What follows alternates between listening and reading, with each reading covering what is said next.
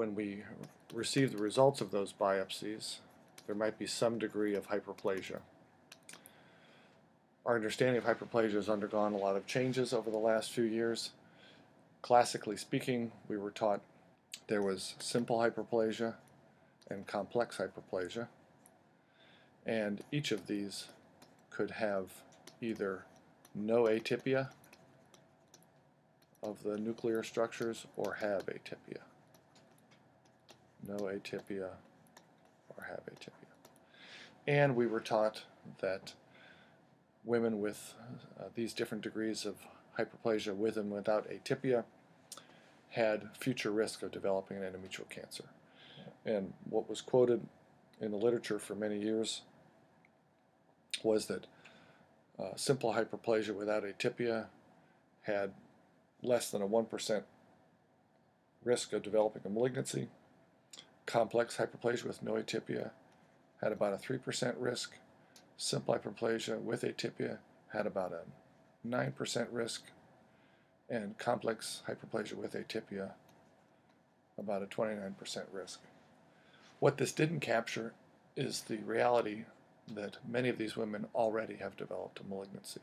And if you're interested, I would turn your attention to a publication called GOG 167, which clearly established that if a woman has complex hyperplasia with atypia,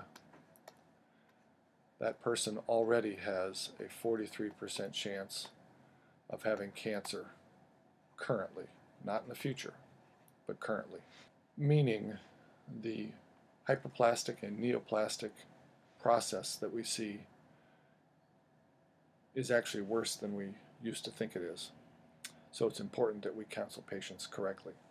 Type 1 cancers, which are typically the end result of hyperplasia, are almost always endometrioid type, and they often are grade 1. As I mentioned earlier, type 2 cancers are entirely different. These typically are high grade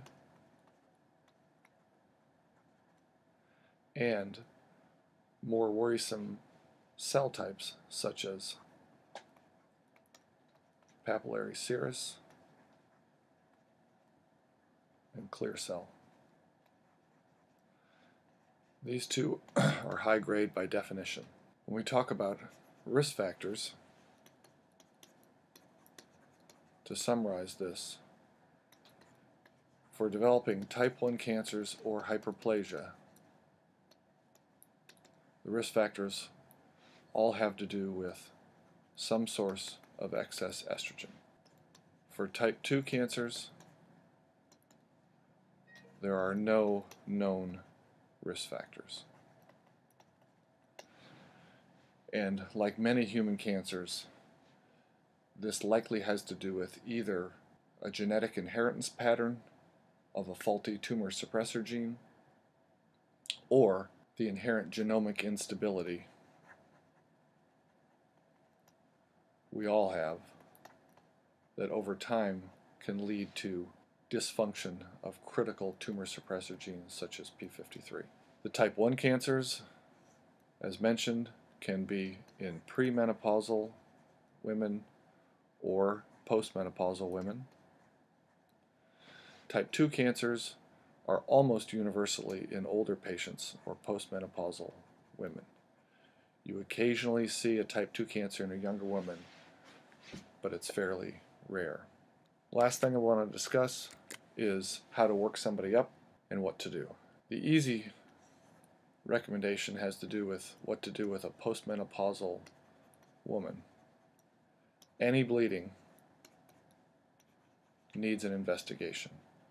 It is a pitfall to have a conversation about how much bleeding she is doing in order to make a decision about whether to investigate or not.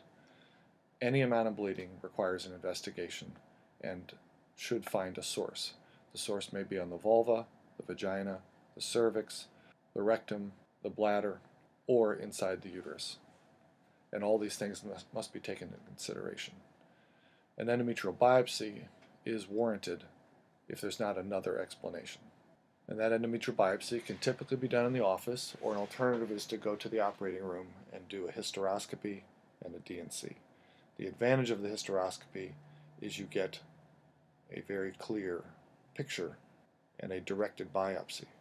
In this drawing I drew before, side view of the uterus, if a thin woman has postmenopausal bleeding and is not taking exogenous estrogen, it's unlikely that she has a field effect of lots of estrogen around, as I described before.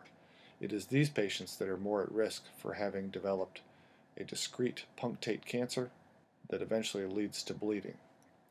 And you can see in this case, it's possible if you do a blind biopsy that you may not actually get tissue because the abnormal process is not filling the whole uterus. In these patients, if you do an office biopsy and it's non-diagnostic or even negative, you may not trust it and may still need to go to the operating room to actually visualize the endometrium and make sure you're not dealing with something like this. In the premenopausal women, it's much more difficult to figure out who to perform a biopsy and who not to. Many women with PCOS, as described before, have had lifelong oligoovulation and therefore lifelong abnormal bleeding pattern. They may have 2, 3, 4 periods a year, and they don't know when they're coming, and when they do come, they may last for a prolonged period of time. Since those women are at risk for eventually developing hyperplasia or a malignancy, tissue acquisition at some point would be important. It is useful to know that the vast majority of endometrial hyperplasias and cancers occur in women with an abnormal ovulation pattern and in their 40s, meaning it seems to take quite a long time of abnormal ovulation to develop a hyperplasia or cancer in premenopausal women. You can see it in the 20s and 30s, but again, that's almost always been preceded by near lifelong menstrual abnormalities. The advice is for women that you believe have PCOS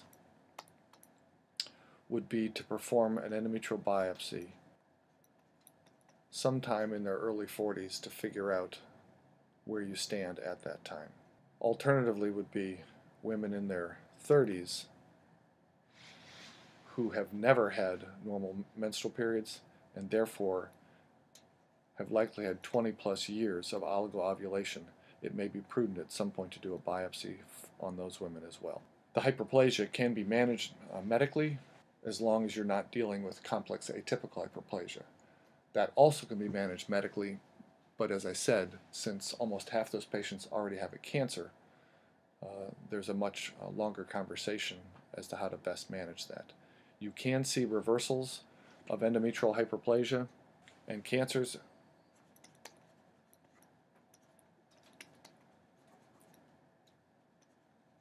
if they're low grade. One option is medical treatment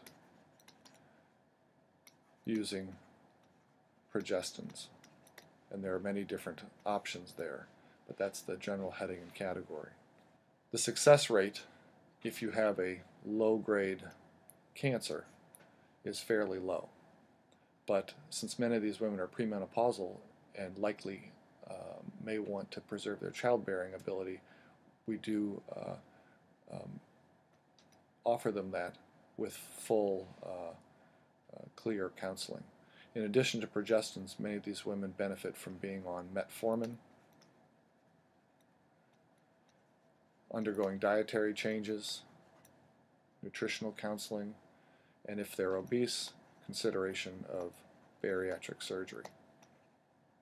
In the presence of cancers where childbearing is not an issue, then we proceed with hysterectomy, usually with removal of both tubes and ovaries, lymph node dissection from pelvis and, in selected cases, along the aorta and vena cava, and other biopsies as directed. The results of those surgical interventions give us knowledge about the stage of the cancer and therefore what further treatment, if any, is necessary. Thank you. I hope this has helped frame your understanding of endometrial hyperplasia and cancers.